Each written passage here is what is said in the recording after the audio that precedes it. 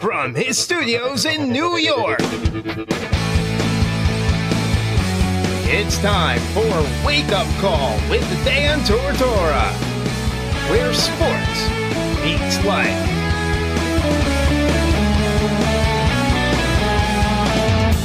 Here's your host, Dan Tortora. Welcome back here to Wake Up Call with Dan Tortora on wakeupcalldt.com, your one-stop sports shop, and on mixlr.com/wakeupcalldt. We're at that part of the Monday morning broadcast, starting off Wake Up Call with Dan Tortora with our Monday morning quarterback. You know the moniker of the Monday morning quarterback, when a fan wakes up in the morning and they have their thoughts on what happened in the games on Saturday and Sunday and whatnot. Well, we took that moniker and turned it into something even more special, and that is having our Monday morning quarterback, the former quarterback of the Syracuse Orange, and in Syracuse's history at quarterback, somebody who I respect and appreciate very much so, and that is Mr. Marvin Graves, who is here with us every Monday morning to talk about Syracuse football in the first hour of the broadcast. So without further ado, let's welcome him back into the show. How you doing today, Marvin? Doing great, Dan. How about yourself? I'm doing very well. And how was the weekend? What'd you do over the weekend? Oh, man, I just kind of relaxed. I'm actually at the airport now picking up my wife and two of my kids coming back from Kentucky. Just hung out with my other two daughters and just got some rest and watched some football. So you got to watch football over the weekend. Do you watch the Army-Navy game? Is that something that you put on the docket? I caught some of it. To be honest with you, I didn't see the whole game. I just caught bits and pieces. But, the parts that I caught were pretty impressive. I did see at the end when both teams go over to the corner and I believe sing their songs. I'm not sure what the songs are called, but pretty impressive game, man. I think Army won the game. They won it 3 years in a row, I believe. Yeah, they've won now 3 times in a row, so the rivalry has heavily leaned on their side in recent history. Yeah, so those guys play hard, man. It's a great football game. Like I said, I was flipping channels, so. Watching some college basketball, which I really can't get into right now. But I know the Q's got a big win over my hometown, Hoya. So, I caught a little bit of it. And you said that Syracuse got a win over your hometown, Hoyas. Just what that was like. I was at the game. I was on site on location at the Carrier Dome. Tyus Battle hit a shot with under 6 seconds to go and ends up winning the game 72-71. And was really, in my opinion, his coming out party of the 2018-19 season. What do you think about? This rivalry is now. It stays on the side of Syracuse. 51 wins for Syracuse, 43 for Georgetown head to head. You're in the D.C. area, so you know all about Georgetown, and obviously you went to Syracuse. So, what does this rivalry mean to you? Oh, it means a lot. It's a big game. It's kind of bittersweet because I am a hometown team, but. I am a Syracuse guy, so anybody that Syracuse plays against, they're enemies. So I was happy to see us get the win. I wasn't able to watch the game, so I kind of followed it on my phone as we were celebrating my mom's birthday. So I had the score up, live score. When I turned it on, we were losing, and we got back to the game. And by the time I got home. And my phone rebooted. I saw it. So it's a huge game. Patrick Ewing is the coach at Syracuse, so he at Georgetown, so he fully understands what this rivalry is about. So I just hope it's something that we can keep going. And congratulations to Boeheim and the basketball team. And when you see that, like you said, when Georgetown is so close by to you, and then Syracuse is obviously where you have called home and a second home for you. When you get to see that and you get to be around that, you get to have a unique experience of being connected to both. And you know that Patrick Ewing, like you just mentioned, was a big part of that rivalry with Pearl Washington and whatnot. Is that a game that you get up for especially? Are you purposely wearing all orange on those days when you're in D.C.? I mean, bring me into game day for you. Are you the one that's out there wearing your orange and blue when it's a Georgetown Syracuse game day? Well, I wear my orange and blue pretty much throughout the year. So, the people in D.C. that know me, they know I bleed orange because anytime we lose, whether it's basketball, football, lacrosse, they let me know it. So, I rock the orange and blue year round. But like I said, other than when we play each other, I'm a Hoya fan. I'm a Maryland University fan. Redskin Caps, Nationals. So, they know me. I actually got on orange right now. So, I pretty much rock it year round. That coming from Syracuse Orange quarterback alum Marvin Graves. Marvin, the Camping World Bowl, big news came up this past week, just a few days ago, that Will Grier has made the decision to not be the quarterback of the West Virginia Mountaineers in the Camping World Bowl. So this is supposed to be big-time offense West Virginia, big-time offense Syracuse, big-time quarterback Will Grier, big-time Syracuse quarterback Eric Dungy. They're supposed to go up against each other. It's supposed to be a marquee matchup. And then Will Grier makes the decision to prepare for the NFL draft as opposed to playing in the game. Your thoughts on that? Me as a competitor, I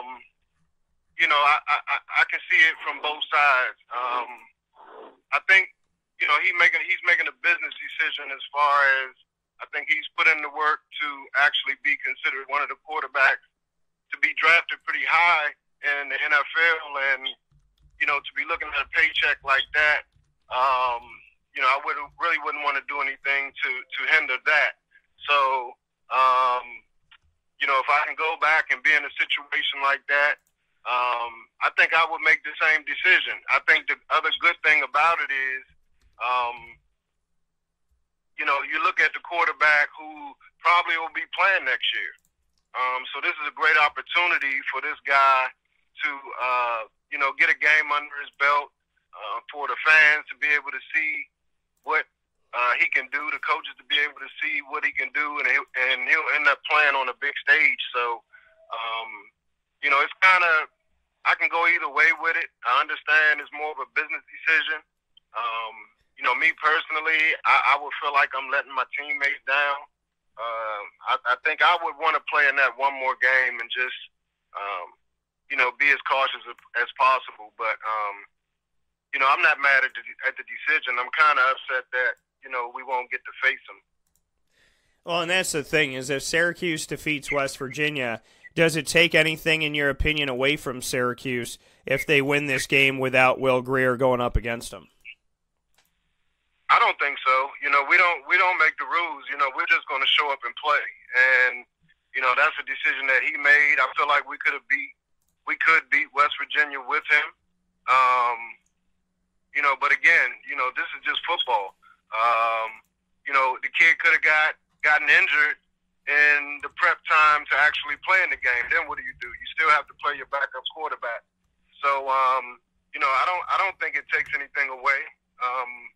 We line up, we play the game, and, whoever lines up, that's who we're trying to defeat. So, we're going out to win our 10th game of the season, and it doesn't matter who lines up across the ball from us. Speaking here with Marvin Graves, quarterback alum for the Syracuse Orange on this West Virginia upcoming matchup in the Camping World Bowl. You as a former quarterback, what is your stance on it's your final game, it's a bowl game, but you got a shot at making it in the NFL? What is your stance on guys going, you know what, I'm going to sit out the bowl game? Because essentially the bowl chooses these teams with the anticipation that the guys are going to be out there. The bowl obviously, wanted Will Grier. I mean, Will Grier, the best player on West Virginia, the marquee player on West Virginia. So when the Camping World Bowl makes this decision and says, okay, Syracuse and West Virginia sounds good to us, when this is going on and this is happening, there is that notion that, obviously Will's going to be out there. So the Camping World Bowl and Camping World Stadium and Florida Citrus Sports, they want to see Will Grier, and the fans want to see it, and in the rivalry wants to see it. So, this decision was made thinking he's going to play, and then after the fact, him saying, you know what, I don't want to get injured. I want to prepare for the draft. What is your stance on that as a former collegiate football player? Do you understand it? Do you get it? Do you like the decision of saying, I'm going to focus on my future and not about my present? Well, like I said, as a player, I feel like he's pretty much lived up to all his obligations to West Virginia. And if you have an opportunity to play at the highest level, which I never had an opportunity to do, I feel like a player should have the ability to make that decision. It's business. The universities are already making money off of the teams actually going, to these bowl games. So I can see where I can go either way with it on both sides. If I'm the bowl committee and we chose, West Virginia to come, I would be upset as well. But it's business, so you can't make everybody happy. And I feel like the kid has to make a decision which best for his future. Because if he gets hurt in the bowl game, is anyone going to pay him an NFL salary after he gets hurt? No, they're not. So it's an unfortunate situation, but the game must go on. So you just have to have the next man up. I applaud the guy for making a tough decision like that. But again, I think it's a great situation for West Virginia to get a look at, the quarterback that'll possibly be playing next year. And so, they have a chance, obviously, to put somebody out there, like you said, and see that, in the case of Eric Dungey, we know that Tommy DeVito is behind him in case anything were to happen to Eric, which hopefully it doesn't. But this is a year where Syracuse has actually seen their backup, and their backups help them win a couple games. What do you think about the Tommy DeVito factor? I know we've talked about it a bit here on the show, but, what is your sense of Tommy DeVito? Because he's a redshirt freshman. He's got 3 more seasons after this to be at Syracuse and to help lead this team. What do you think about what he's done so far as a former quarterback of Syracuse history? What are your thoughts on Tommy DeVito? I think right now I feel like the future is secure. He's a different style quarterback than Dungey, which will allow Dino Babers, and his offensive staff to actually maybe push the ball downfield even more. He had a great career, I believe, at Bosco, was it? Don Bosco? Yeah, he came from New Jersey, yep. Yeah, and, the guy can throw the football. Really look at it. It's hard to get a starter ready to play Division I football, but when you have a guy that can come off the bench as a freshman and contribute to a few big wins during the season, that's just a great situation to have. And then what it also does, it creates competition amongst the rest of the quarterbacks. Now my number 3 quarterback is saying, hey, I might need to be ready to take some snaps because they will play me, and injuries happen. So I just think it's a great situation that he was able to get some snaps in meaningful games. So next year, or even in the bowl game, if something was unfortunate to happen to Dungey, or Dungey struggled in the game, this guy already has some snaps under his belt, and he won't be kind of like the head and dare-like type of player. So I think he's done a great job in his time being here. It shows that he's prepared, and I think that that goes to the coaching staff. You got to give them some credit because everybody worked well together to actually be ready for those situations. And in being ready for these situations, you would imagine that the guy that would be behind Tommy DeVito is cancer survivor, and God bless him, Rex Culpepper, who is a native of Florida, who's from HB Plant in Tampa, Florida. So this is kind of a homecoming for him as well, which is kind of cool. That is kind of cool. I didn't know that. It's a great situation. Like I said, I didn't really know, much about that. And, hey, there's a lot of great storylines in athletics, and, that seems to be one of them. When you think about, kind of everything that's shaken out this season, you and I didn't talk about this too much, but Alabama 1, Clemson 2, Notre Dame 3, Oklahoma 4.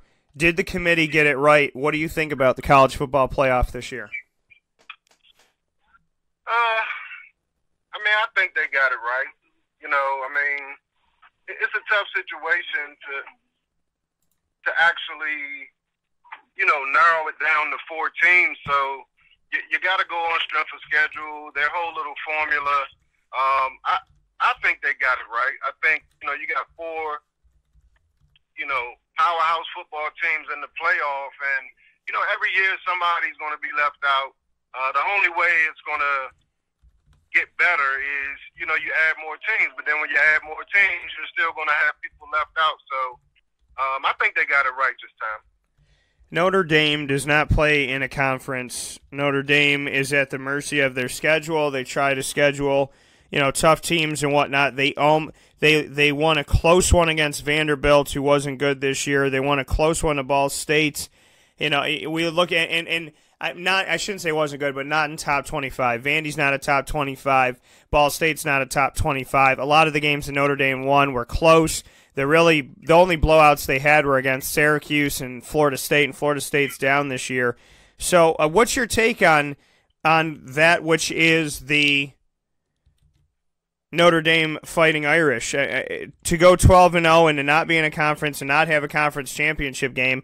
Are they deserving of being in the college football playoff without being in a conference, so you don't have the strength of the conference, and you also don't have a championship game to help you decide things, like in the case of Alabama and Georgia? So what is the ultimate thought for you on Notre Dame? Is it fair that they get into the college football playoff when they're in such a different scenario? I think that's definitely something that I looked at, because, to be honest with you, I don't want to take anything away from Notre Dame, but I felt like if it was a team that was going to be left out, it would have been Notre Dame.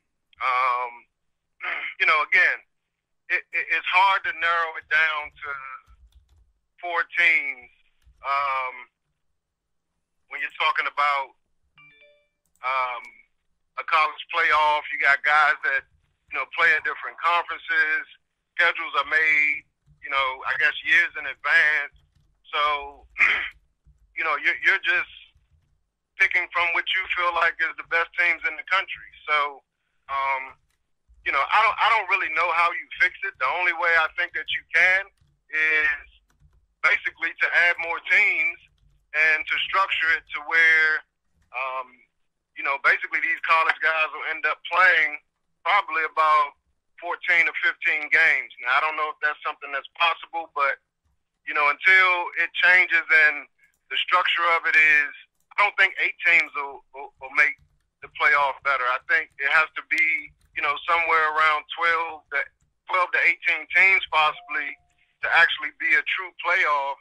But then you're going to get teams like Alabama playing maybe somebody with 2 or 3 losses, but that's what a playoff is about. So, again, if it was a team that was left out, it would be Notre Dame. I probably would put Ohio State in. But outside of that, they're undefeated. They play, some solid football during the year, and, they're in. So, that's what we had. Speaking here with Syracuse Orange quarterback alum Marvin Graves, and we're talking about the college football playoff. So you're pro expansion. I am as well. How many teams do you expand to? Is it 6? Is it 8? Now, there's the quote-unquote Power 5, and there's the notion of if you have the Big 12 champion, the Pac-12 champion, the SEC champion, the ACC champion, the Big 10 champion, that's 5 spots. You have 8, let's say, altogether, so you got those 5. Then you have the Notre Dame factor, then you have the UCF factor, and then you got another wild card.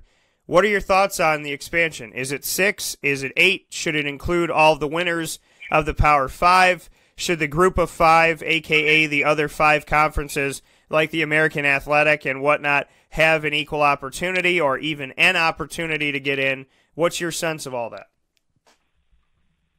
Well, I think you make it around. Well, I'll say this: you give the top 2 teams a bye in the first week. You know, you're gonna have to forget about the 30 days or the month or whatever it is to prepare for the actual national championship. You give the first 2 teams a bye, and you let the other 8 teams or 8 to 6 teams play it out, and you go from there. But until I just don't think it's going to work without these 2 top teams actually getting a bye. If they get a bye, you have to have around, I guess, 10 to 12 teams maybe. If they don't get a bye, then I think you just shrink it down to, maybe 8.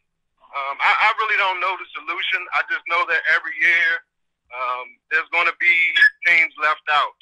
Or the other thing you could do is you have, 2 tiers, 2 brackets, where you have a national champion and I guess you have a tier 2 national champion. So I don't think there's really one exact fix, but I do think that it can be reconstructed to actually give other teams like UCF and Ohio State and a few other teams that had pretty good seasons, 1, maybe 2 losses, a chance to actually compete.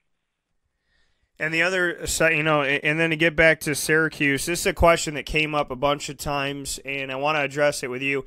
If Syracuse had defeated Clemson, and Syracuse was at the top of the Atlantic Division of the ACC and Clemson wasn't, do you put Syracuse into the college football playoff? Because it seems like, and the reason why I ask this, because to some people it's easy to say this, but it seems like history, what have you done for me lately, the coaches maybe, there seems to be a certain pull, and there seems to be a certain connection. So I live in the notion of if Syracuse did everything right, I still don't think that the College Football Playoff Committee would put them in. What is your sense of this? If it wasn't Clemson and it was Syracuse, A, should they have put Syracuse in? And B, do you think they would have? Well, if Syracuse beats Clemson, then you got to look at the Pitt game. Do they beat Pittsburgh? If they beat Clemson and lose to Pittsburgh, then I don't think they get in. I think the only way that Syracuse get in, if they beat Clemson, then they're definitely somewhere in the top, I guess, 8 to 6 teams, being undefeated. I'm kind of with you. I still don't think they get in. I still don't think Syracuse get in at that point. I think there's, I agree with you. I think there's, teams that have played in those big games, Georgia, Ohio State, UCF's undefeated. There's a lot of other teams that are out there that probably would be, or the committee would consider better draws. So Syracuse basically would have had to be undefeated to actually be in that conversation. And if they were, I still don't think we would have gotten in. And see, that to me is showing a broken system. Because Alabama, I think, is the only team in the country that can lose 2 games a season. Anywhere from being undefeated to losing 2 games, they're still going to get in. In the case of Clemson, Clemson can lose a game, they'll still get in. Clemson could lose the ACC championship, still get in. Notre Dame, if they go 12-0, they're going to be in the conversation. So is the system already broken because it's already kind of set up, like you said? If Syracuse did everything right, they probably still would have been left out, and I agree with you. So what is going on with the system, and why should we be okay with a system where you and I both think that if Syracuse did what Clemson did, it still wouldn't have mattered? Well, I think they really need to take a better look at how we're ranking the teams. I think really the only fix to it, and teams will still be left out, is to expand it. Maybe 10 to 12 teams is not enough. Maybe we need to expand it a little more. Like I said, you have, I'd like to see Georgia in it. Georgia played the best football game we've seen this year against Alabama, and, leading by 14, and Alabama came back and won the football game. Georgia played Alabama in the national championship last year, had an opportunity to win.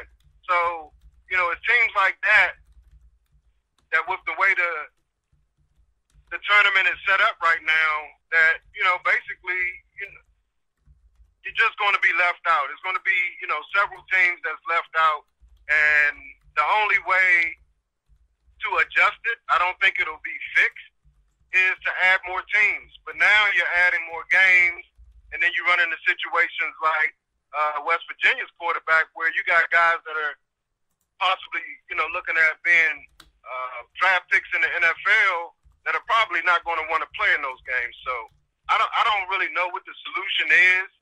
I really think the committee may be doing the best thing that they can, but I really don't think it's fixed, so to say. Like I said, Notre Dame's an independent team, and they've kind of been that way for a long time. I just don't think it's fair that, they get in, and a team like UCF, you're just looking at their strength of schedule. It's hard to win, 12 games or whatever it is that they won, go undefeated 2 seasons in a row, and not even be considered. So,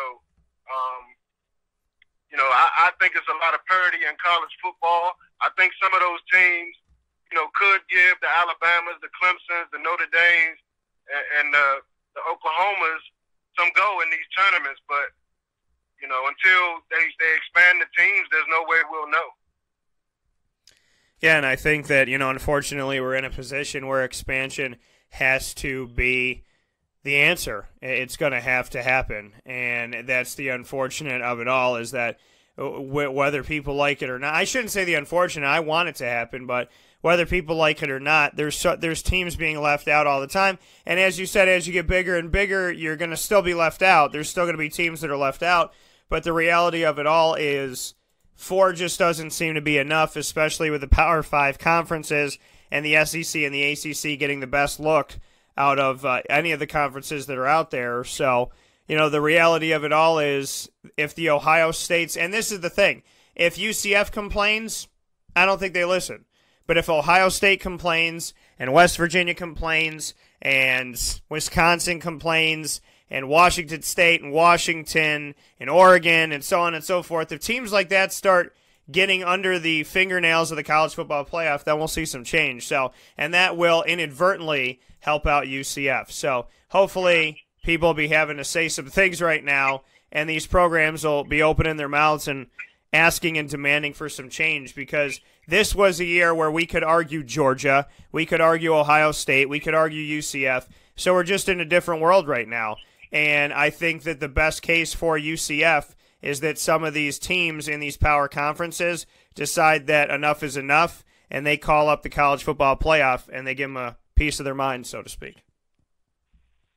Yeah, I agree. Like I said, it's a tough situation with football because, you play 11, 12 games. It's a physical sport.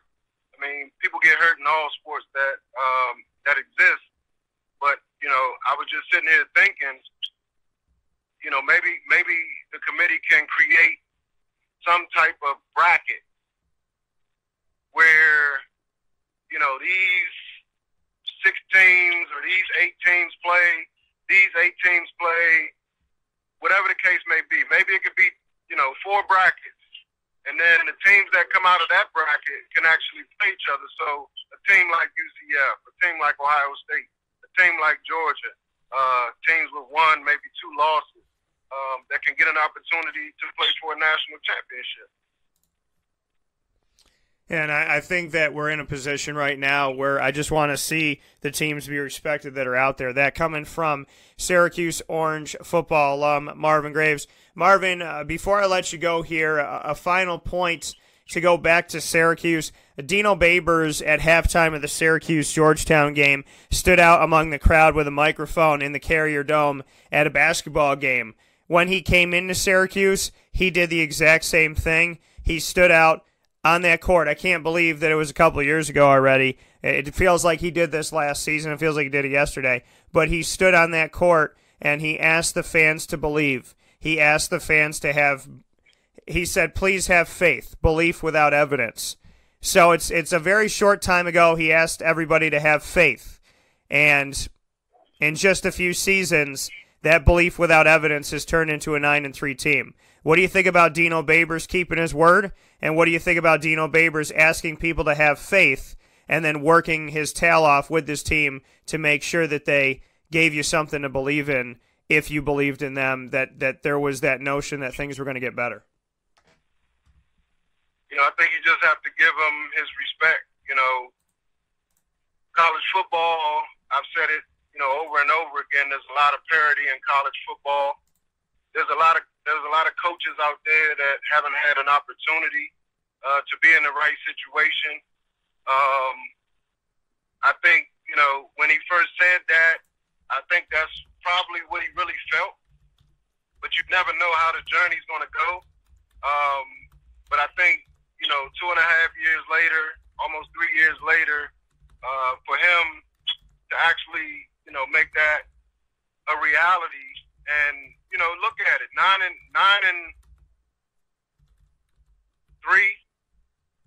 you look at the two losses that were very close that we could have won, you're almost looking at a team that was almost in position to be in the top, 7 or 8 teams in the country. So from where we came from, I believe we started the year this year at, ranked 80-something. And, to finish in the top 25, to actually crack the top 10, I think, the hat's off to him. And I think that, we really need to get behind him. We really need to make sure that he has everything that he needs so that, the program doesn't go backwards. So I think he's done a great job. I've watched it, for the most part from afar. And, I just see the camaraderie on the sideline. I see, his demeanor on the sidelines for the most part never changed. And I think that trickles down to the team. And, the results are concrete. And we're going to play in a bowl game where the fans will actually get an opportunity to travel to Florida that can afford and have the time to actually do it, to watch the team play one more time or in front of a national audience. So, what more could you ask for? So I think the hat's off to Dino and his staff and the kids, and I wish them luck going against West Virginia. And, you got to be happy if you're an Orange fan. You have to be happy. There was only one game this year that, the better team just showed up. The skies and everything were aligned for Notre Dame, and that was probably our worst performance. Dungy, got injured, so it was their day that day. But other than that, we won 9 games. We were close to winning 11, and we're getting ready to play one extra one. So great job by him, and, what more could you want from somebody is to keep their word. If you don't have anything else in this world, if my word is good, then, I should have access to a lot of things. That coming from Syracuse Orange quarterback alum Marvin Graves. Keep your word. The word that you have, your word is the most valuable thing that you own. If you don't have your word, you have nothing. Those words were said by Floyd Little and echoed here this morning by Marvin Graves, both of Syracuse Orange history. Marvin, as always, I appreciate your time. I appreciate you being on the show. I always love having you on to talk Syracuse as well as life in general in the sports world, and we always look forward to having you back on every single week. So with that being said, I look forward to speaking with you this coming Monday, and in the meantime, I hope that you have yourself a great week, that you stay blessed and stay safe, and that all goes well, and that we have plenty, I'm sure, to talk about the next time around, as we always do. But thank you for all that you do, and thank you for being a part of the show. Thanks a lot, Dan. And again, I appreciate you for having me on the show. It's a great way for me to stay connected and to make sure as an alum that I follow Syracuse sports as much as I can. And Syracuse community has always been good to me, and I just appreciate being on the show, and I look forward to next week. Absolutely, brother. Well, looking forward to talking with you soon, and thank you for everything as always. Take care, man.